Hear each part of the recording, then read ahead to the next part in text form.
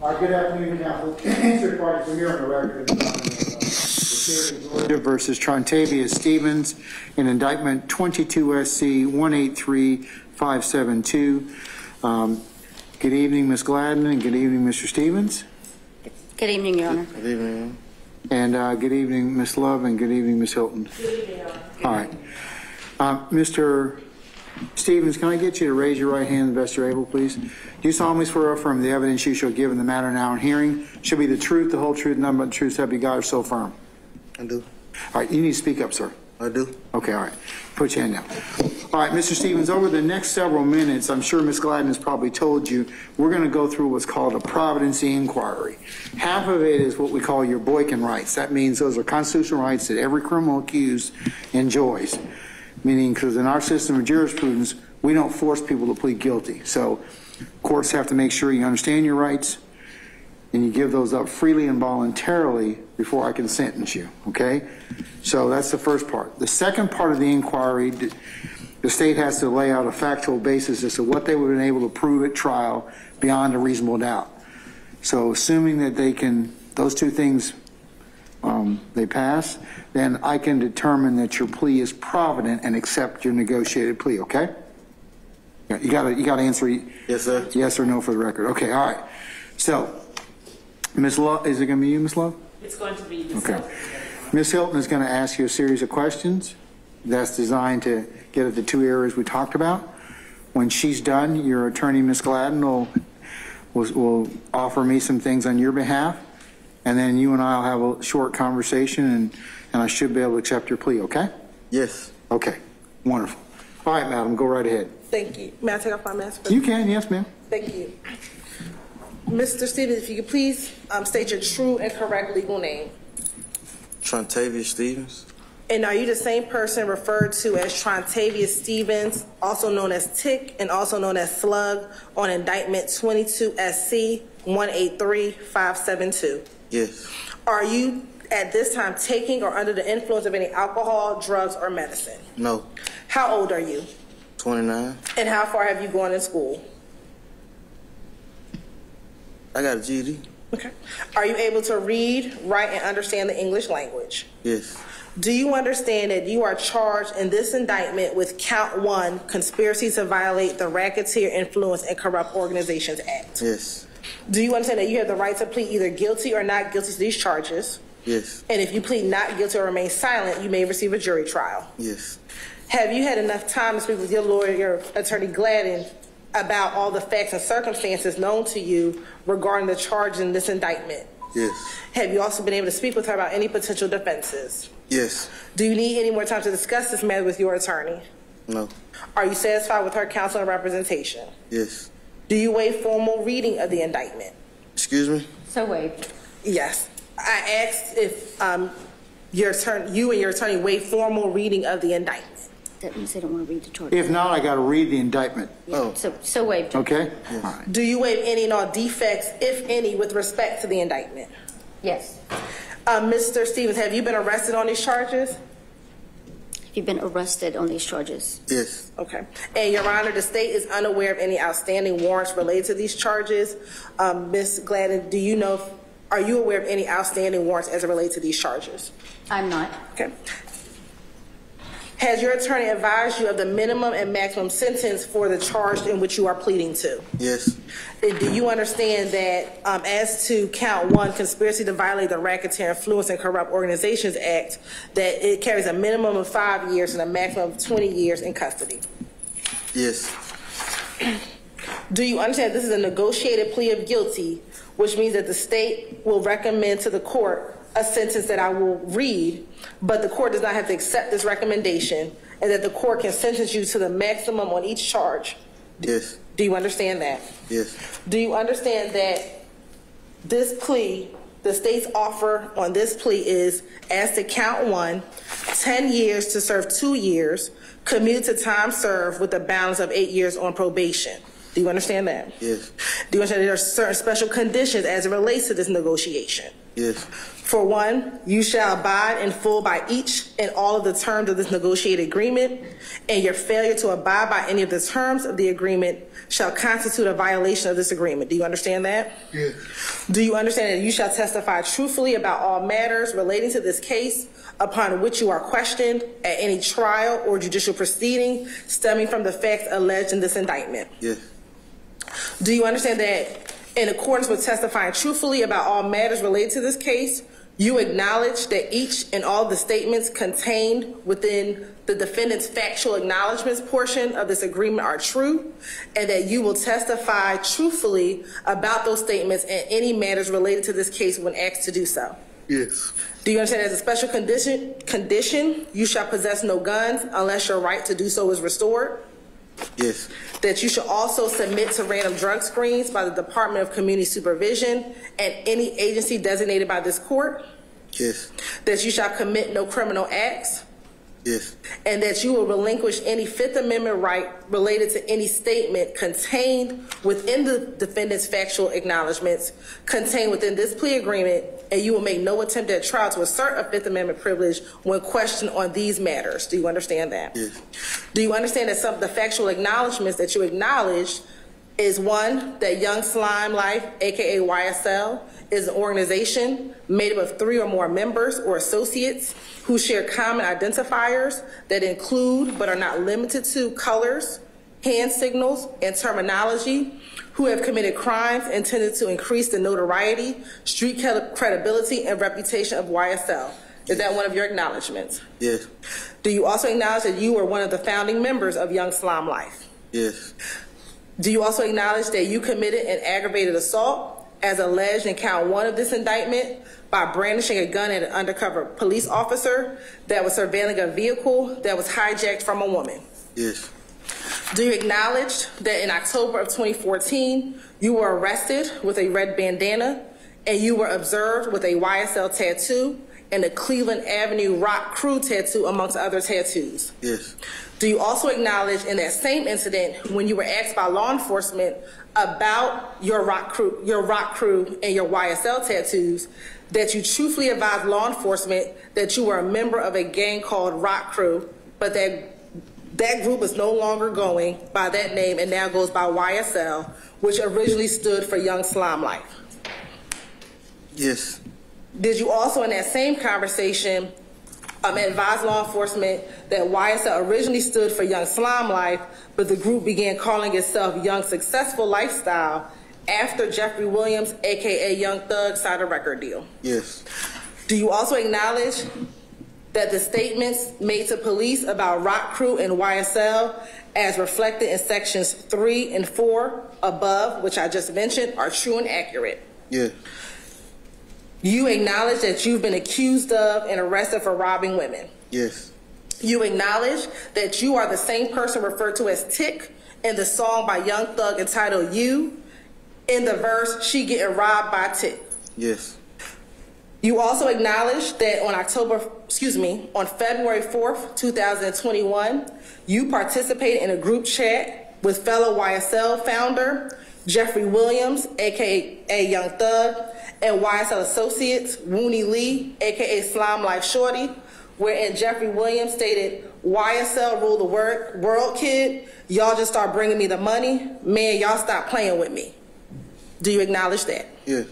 Do you acknowledge that on May 13, 2021, you participated in another group chat with fellow YSL founder Jeffrey Williams, aka Young Thug, and YSL associates Martinez Arnold, Miles Farley, Quantavious Greer, Antonio Sumlin, Wooney Lee, wherein Jeffrey Williams asked, y'all ain't beat him up or shot him yet? Then states, y'all getting soft? Yes. Do you acknowledge that the gas station at 151 Cleveland Avenue is a location where YSL associates sell drugs? Yes. That also the gas station at 221 Cleveland Avenue is a location where YSL associates sell drugs? Yes. And also, do you acknowledge that you cannot truthfully assert that anyone charged in this indictment is not guilty of the crimes as alleged in this indictment, and you will not make any attempt at trial prior to trial or after trial to exonerate or exculpate anyone charged in this indictment of the crimes alleged in this indictment, nor will you claim that anyone on this indictment is not guilty of the crimes as charged in this indictment. Yes. Do you also acknowledge that if you violate the plea agreement, the district attorney can and will use a statement during any judicial proceeding? Yes. You also understand and acknowledge that if you violate any portion of this plea agreement before, during, or after the initial trial of this case, you are subject to having the entirety of your sentence revoked. Yes. And you could be sentenced to prison. Yes. Do you also understand if you violate any terms of this plea agreement, it will result in your sentence being revoked, and the district attorney will recommend that you serve up to the maximum sentence allowed by law in the Georgia Department of Corrections? Yes. Do you also understand fully that if prior to the conclusion of the initial trial of this case, that you fail or refuse to testify to any fact that you now acknowledge in this plea agreement, such failure or refusal constitutes a violation of this plea agreement, and you will be subject to being sentenced to serve the remainder of your sentence confined within the Georgia Department of Corrections? Yes. Do you also acknowledge that no promises, agreements, or conditions have been made other than those set forth in this document, and none will be entered into unless memorialized in writing and signed by all parties? Yes. And did you, along with your attorney, sign this document and dated today's date, December 29, 2022? Yes. And that's your signature here? Yes.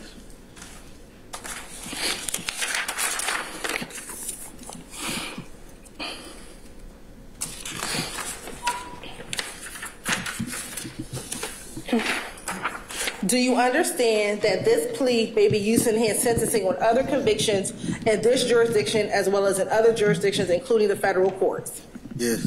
Do you understand if you are currently on probation or parole, your probation or parole may be revoked based on your entering a guilty plea today? What on that? By law, they have to say that your probation. Why that ain't in the paper though? That's abortion rights. That's just. I ain't read that. Can you repeat that? Sure. I'm letting you know your rights. That's not something that's going to.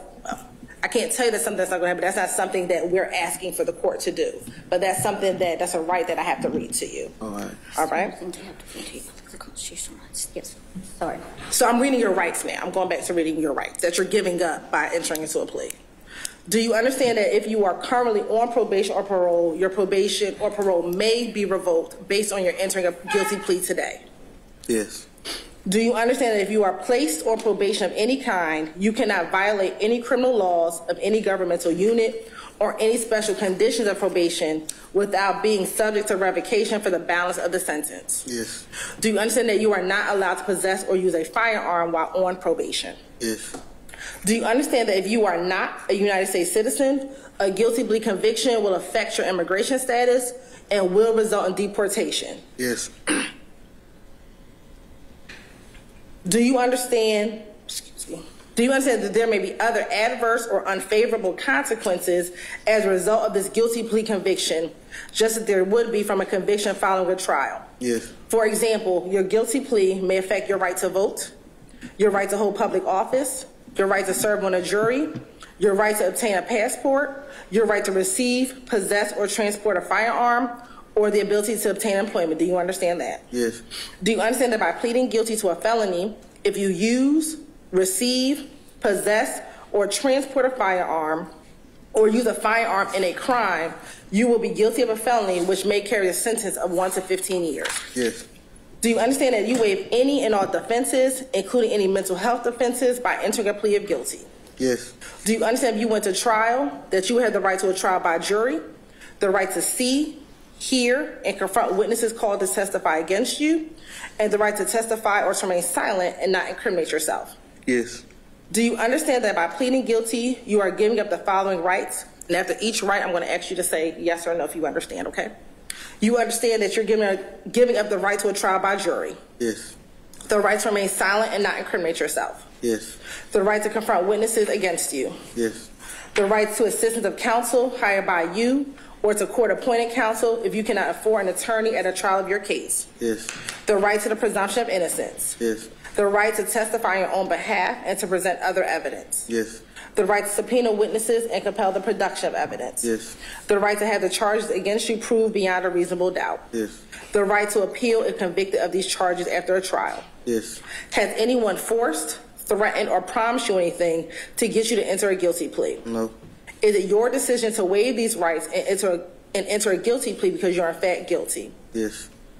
With respect to indictment 22 SC 183-572, where you're charged with one count of conspiracy to violate the Racketeer Influence and Corrupt Organization Act, how do you plead? Guilty. Is this guilty plea freely and voluntarily given with a full knowledge of the charges against you? Yes. Do you understand that you have only a limited right to appeal this guilty plea conviction? Yes. Do you understand that you have 4 years from today's date for the felony charge to file a habeas corpus petition challenging the voluntariness of this plea? Yes. And Your Honor, if this case were to go to trial, the state would expect to prove that the organization YSL is an enterprise, that this defendant is a part of that enterprise along with his other co-defendants, and together on or between the 24th day of January 2013 and the 8th day of May 2022, they did unlawfully conspire to acquire, maintain, directly and indirectly, an interest in and control of United States currency and other personal property through a pattern of racketeering activity, and also while associated with an enterprise, did unlawfully conspire to conduct and participate in, directly and indirectly, such enterprise through a pattern of racketeering activity. That the associates of the enterprise Young Slime Life, also known as YSL, that they did conspire to associate together with others for the common purpose of illegally obtaining money and property through a pattern of racketeering activity and conducting and participating in the enterprise through a pattern of racketeering activity. And in furtherance of the conspiracy, the defendants engaged in certain activities which are enumerated. Some of those activities include preserving, protecting, and enhancing the reputation, power, and territory of the enterprise through acts of racketeering activity, including murder, assault, and threats of violence. Preserving, protecting, and enhancing the reputation, power, and territory of the enterprise by the posting of messages, images, videos, and songs demonstrating an allegiance to the enterprise and a willingness to engage in violence on its behalf. That maintaining armed individuals ready and willing to preserve, protect, enhance the reputation, power, and territory of the enterprise through the use of violence, and obtaining money, weapons, and other property through acts of racketeering activity, including robbery, theft, and the unlawful sale and distribution of drugs. The state will also prove that YSL is a criminal street gang that started in the late 2012 in the Cleveland Avenue area of Atlanta, Georgia, that some of the founders were Jeffrey Williams, also known as Young Thug, also known as Slime, Walter Murphy, also known as DK, and this defendant, Trontavious Stephens, also known as Tick, and also known as Slug. That YSL uses a variety of identifiers, including colors, clothing, tattoos, and hand signs, as well as verbal and written identifiers. And we would show that this defendant had a tacit understanding of the enterprise and furthered the enterprise's goals with several acts. Some of those acts are from January of 2013. This defendant, in which he pled guilty, was accused of aggravated assault, in which on that day, an officer with the APD Police Department was working in an undercover capacity. That officer was at an apartment complex in the Cleveland Avenue area doing surveillance on a vehicle that had been hijacked by another YSL associate. While operating in that undercover capacity, Mr. Stephens came out of the apartment along with that other YSL associate and brandished his handgun at that officer.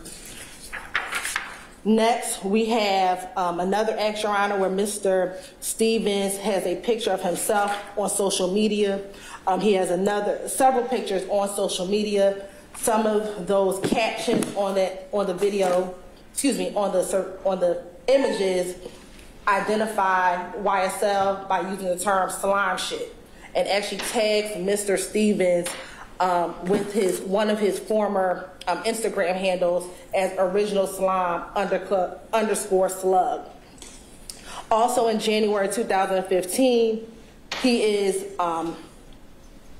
has a drug incident that comes from 1813 Sylvan Road, in which he was found with narcotics in the vehicle.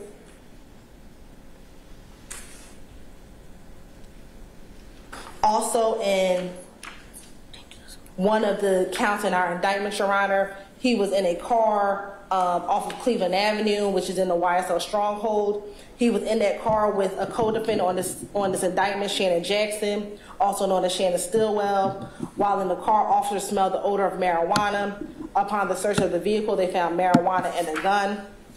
At the time of finding both the gun, both him as well as Mr. Jackson were both convicted felons, and they were then charged accordingly. Your Honor, as you heard within the factual acknowledgement, he's also been engaged in conversations with other members of this indictment.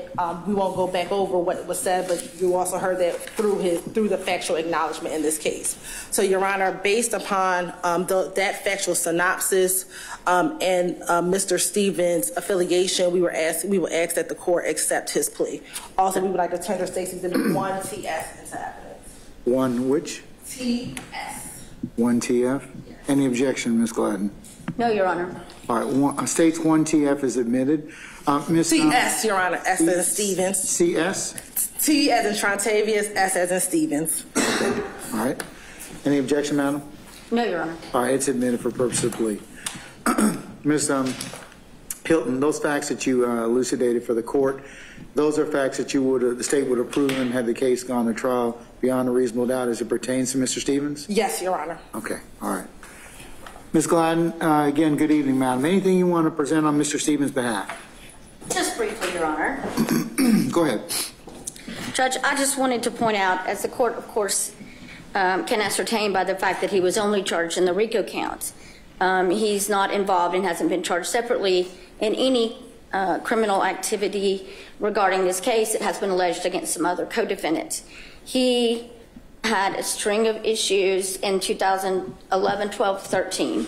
He went to prison in 2015 and has been out since the end of 2018, and since then he's been a model parolee. He's passed all of his urine screens. He's not gotten in any more trouble. In fact, they put a parole hold on him, but when they found out that this was mostly based on old crimes and a few posts that were innocuous and some pictures, they did remove the parole hold. So I'm asking the court to accept the state's recommendation, and I just wanted to point out that he's tried to be a good citizen and do what he's supposed to do since he's been out of prison, Your Honor. Thank you. All right. Mr. Stephens, good evening, sir. Good evening. Sir, do you have the opportunity to fully discuss the facts and circumstances of this case with your attorney, Ms. Gladden, to your satisfaction? Yes, Your Honor. Did she explain to you the various constitutional rights you give up by pleading guilty to your satisfaction? Yes, Your Honor. Those are the same rights that my prosecutor, Ms. Hilton, just set forth on the record a few minutes ago. Do you have any questions about those rights you wish to ask me? No, Your Honor. All right. I am holding the indictment in this case, okay? And on page 6 of the indictment, I'm going to show you. Is this your signature on the page of this indictment above the word defendant? Yes, sir. All right. Before signing this indictment, did you have the opportunity to fully discuss the facts and circumstances of this indictment with your attorney, Ms. Gladden, to your satisfaction? Yes. Yes? Yes. Yeah. Do you need more time to discuss it with her? No. Okay. But before you signed it, you had an opportunity to talk with her. Yeah. And you don't want to talk with her about the indictment anymore? No. Okay, all right. I'll note the indictment's been signed and the plea has been entered. Mr. Stephens, based upon the responses that you've given during the court's inquiry, I find that your guilty plea is freely and voluntarily entered. I find a factual basis for your plea. I'm going to accept your plea as tendered and as negotiated. To count one, conspiracy to violate the Racketeering Influence and Corrupt Organizations Act, the court will sentence you to 10 years to serve 2 years. I'll commute that to the time you already served, with a balance of 8 years on probation, subject to the special conditions that have already been set forth on the record. I'll go through those with you right now, but is that your understanding as to the base sentence? Yes, sir. All right. So you shall abide by each and every condition of the negotiated agreement. That's the one that you signed and Ms. Gladden signed along with the state's counsel. Remember that one? Yes, sir. That states SC1 as it pertains to you. Yes, sir. Okay? All right. You shall testify truthfully about all matters relating to this case upon which you are questioned in any trial or judicial proceedings stemming from the facts alleged in the indictment. You agree to do that, right? Sir. Okay.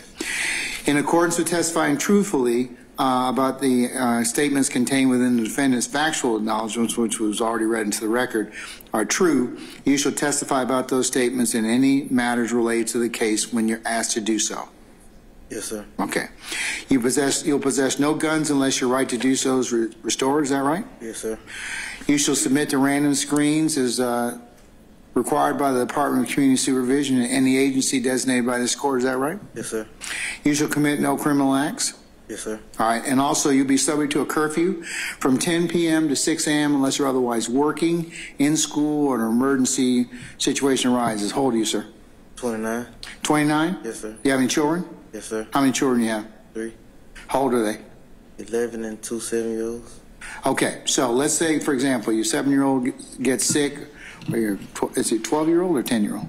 11. 11-year-old gets sick, and it's 2 o'clock in the morning. You need to take them to a doc in a box or some of the emergency room. That wouldn't violate your probation, okay? Right. Or you need to go pick up your mother at the airport at Hartsfield at very early in the morning. That wouldn't violate your probation, okay? Right. But if you're out someplace where you're not supposed to be, like a strip club, past this particular point in time, at 10 o'clock in the evening, you'll have some problems. You'll be coming back to see me. You should be at home anyways.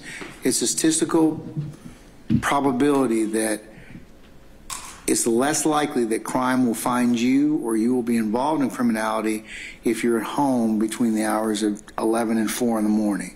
Okay, unfortunately, those are the times that we have a lot of things that go on within our city that it's not a guarantee, but it'll lessen your being involved in that for your family's sake and for your sake. Okay? Yes, sir. All right. And you can't have any contact with anybody else in this indictment until these proceedings are over.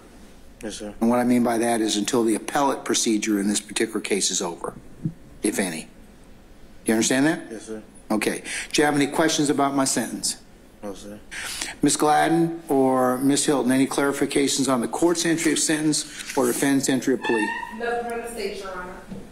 Nothing from defense, Your Honor. All right, then that'll be the sentence of the court. Mr. Stephens, good luck to you, okay? Thank you. All right, thank you, sir.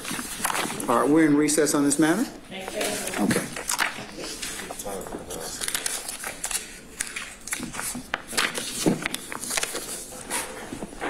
What's your address that I would have? Edward? 2914 2915. 15.